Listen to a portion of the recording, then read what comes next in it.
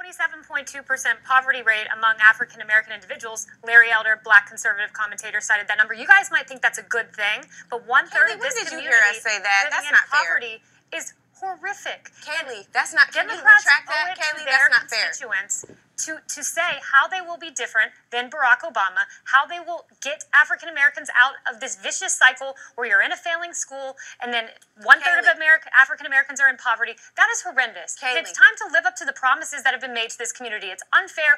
Everyone deserves a shot at the American dream. And I have to correct something you said. Donald Trump was positive. He said African Americans have fought in every single war. They've raised the national conscience. Maybe you guys didn't hear that because you don't want to hear good things from Donald Trump. He was very good today, and he was on the cutting edge of civil rights when at Mar-a-Lago, he was the first person to let in blacks. Wait a minute. No, you got to scream.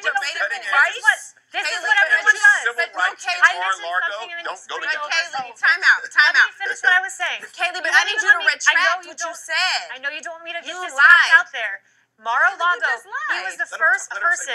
He was the first person to allow blacks and Jewish individuals into his club. In fact, he brought a lawsuit against other clubs, part of which alleged that they weren't allowing these. So why after he got sued for housing discrimination, why didn't he rent the African Americans? Why didn't he rent the African Americans? Why didn't he rent the African Americans? There were a lot of federal lawsuits brought then, and there was no verdict in that case. No verdict in that case. He settled for $100 million. Okay, time out. Admitting no guilt. Admitting there are two things. Don't you like it when politics was really just simple in that manner? And shouts out to that fine ass Angela Rye. She can join the Life Gang Filthy McNasty gang anytime she wants to. But this video is about the difficulty of them getting rid of net neutrality, the politicians in particular.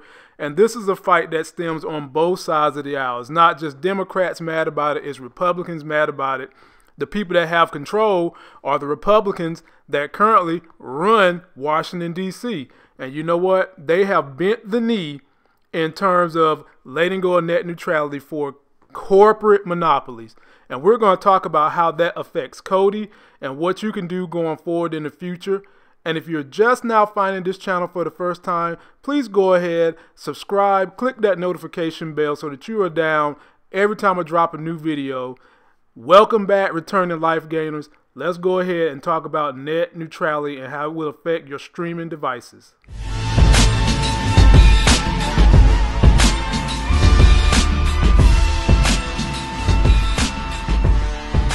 What's good, Life Gainers? The end of net neutrality as we know it is here. This cat, Ajit Pai, who was a former lawyer for Verizon, is now the head of the FCC, and the cat is in the bag. They're supposed to go to a vote on the 14th of this month here in December 2017 to pretty much end net neutrality.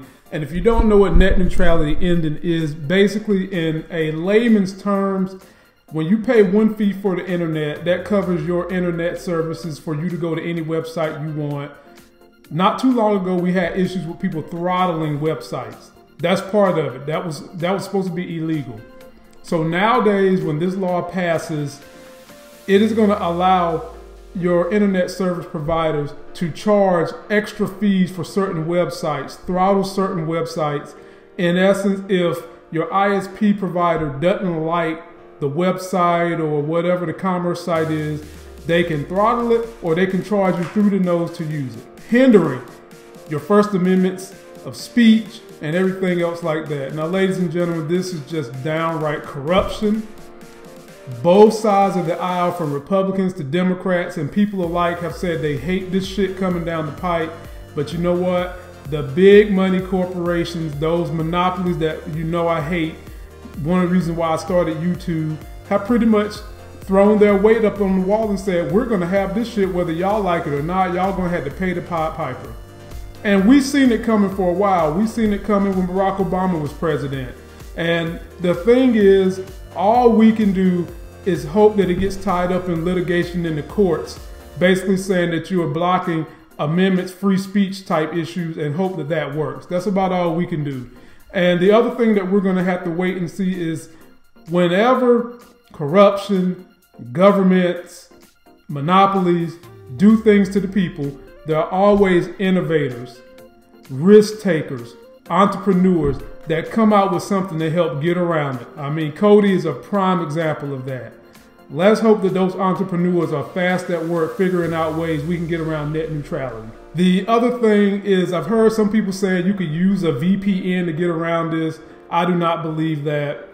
A VPN basically masquerades your own ISP address. It ain't gonna have nothing to do with that. The people that have websites that are very popular, such as YouTube, Facebook, and all those, when you want to get directed to those sites, if this goes through and they can do what they want to do, you're just going to have to pay more to get to those. Just think of people putting toll roads up on certain websites. When you're used to traveling the highways free as you want to, there's going to be toll roads at certain websites, and the ISP ain't going to block that. I mean, VPN ain't going to block that. But if you're someone who's using Kodi and those things like that right now, you want to be a VPN, try the one in my link for IP Vanish. Use it while you can. Use it right now while the getting is good. It will certainly help speed up some of the stuff you're doing with your streaming devices and your streaming technology right now as we speak. It provides you a layer of protection from those nosy ISP companies so they don't know what you're doing in your home addresses right now.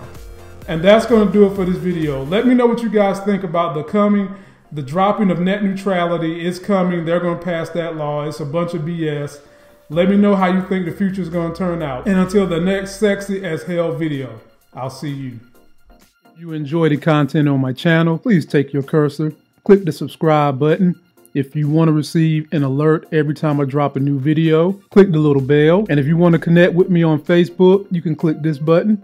If you want to connect with me on my other social media, I got a button for you here, a button for you here.